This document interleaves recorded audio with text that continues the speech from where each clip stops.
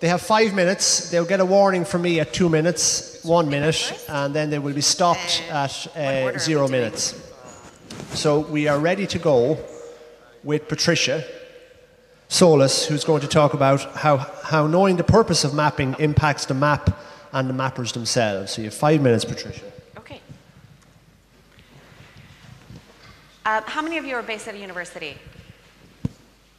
How many of you are students?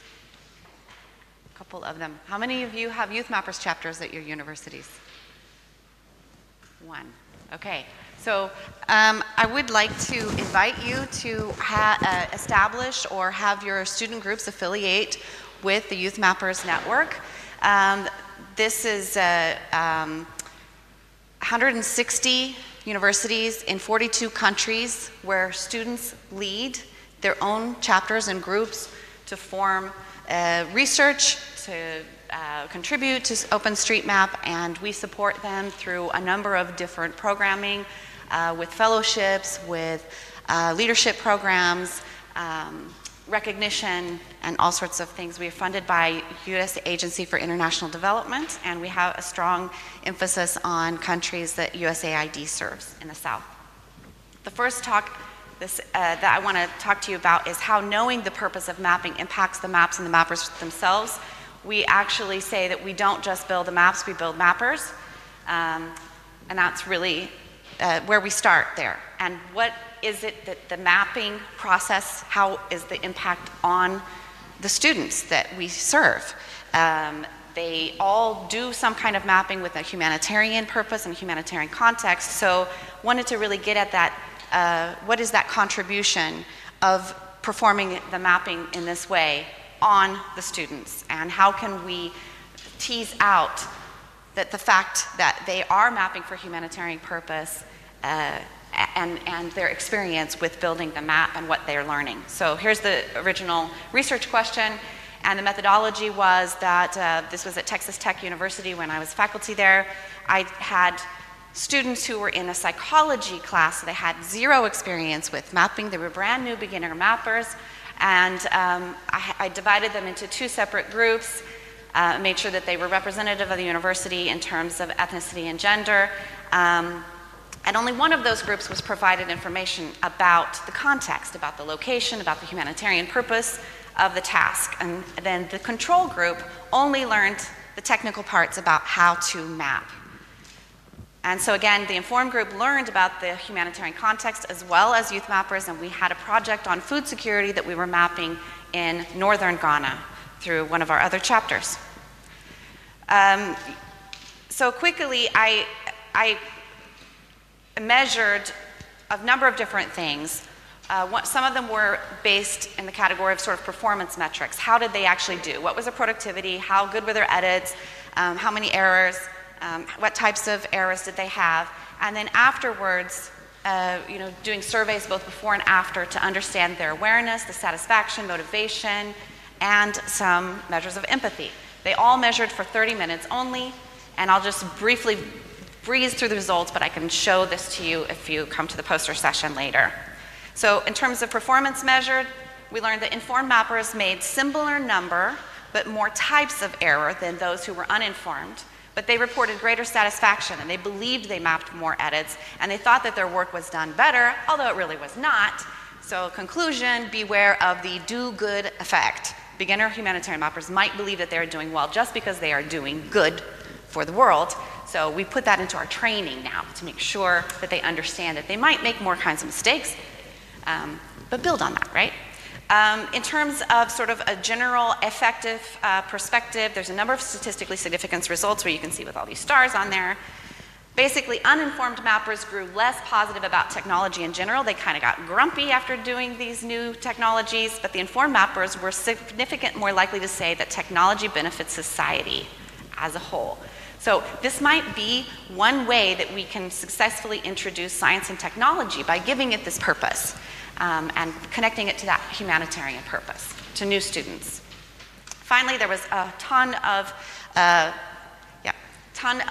results on empathy and workforce readiness, and we learned that the informed mappers wanted to change the world. They wanted to be global citizens and give back, and they were more interested in how other people feel. So, end with this question to you. Could humanitarian mapping become a place to start to teach empathy? Thank you. Thank you, Patricia. Next talk is Contextualizing OSM in Mapping Favelas in Brazil. So Silvana is going to present. So you have the floor, Silvana. Hi, can you hear me? The microphone? It's okay. So my name is Silvana. I am from Curitiba, south of Brazil.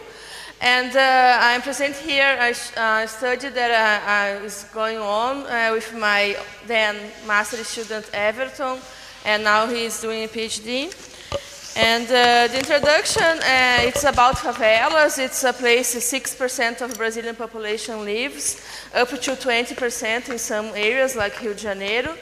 And there are places that are a lot of informality and social vulnerability, and they are very difficult to map from outside or from abroad. So we think that we need to engage with the local population to map these areas. Both they need the geographic information there lacks, because most for the government they are invisible places, and still they have a high demand for geographic information to improve housing and sanitation and a lot of services this population needs.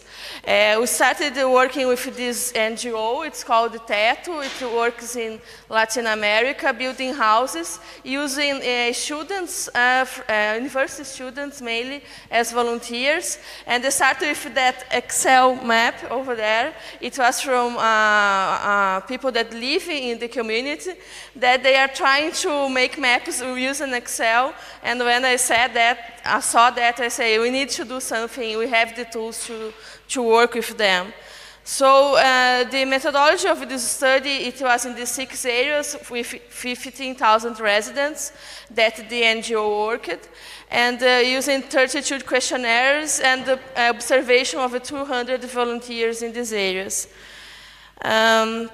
We use actor network theory to observe, and using the NGO's volunteers as mediators with the citizens to make them the mappers. And this was the final result, is we need to train the mediators in cartography.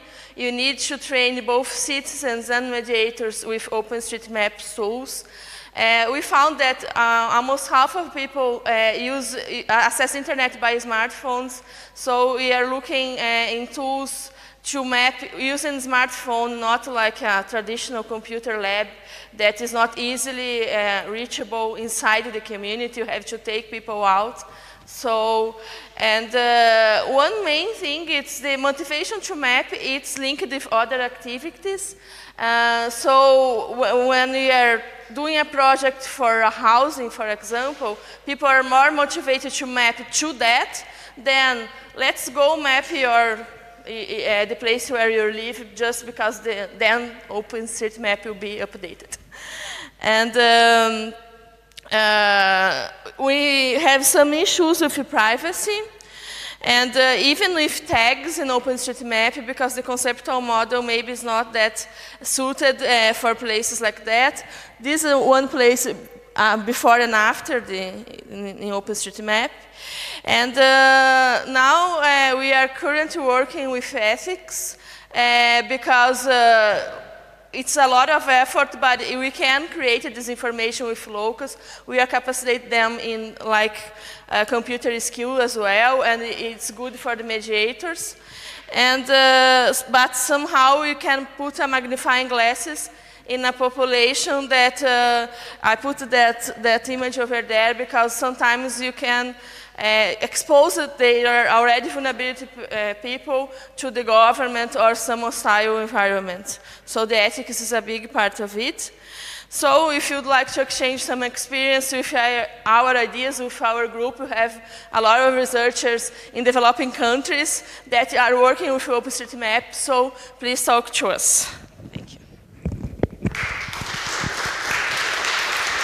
However, I'm standing in for, with YouthMappers, we give our students opportunities to do research as well, but Sushil was not able to resolve his visa situation in time, so this is on behalf of him and our other co-author students about workforce development. I mentioned that, yes, we not only build maps, we build mappers, and their students are very interested in their future careers, as you can imagine.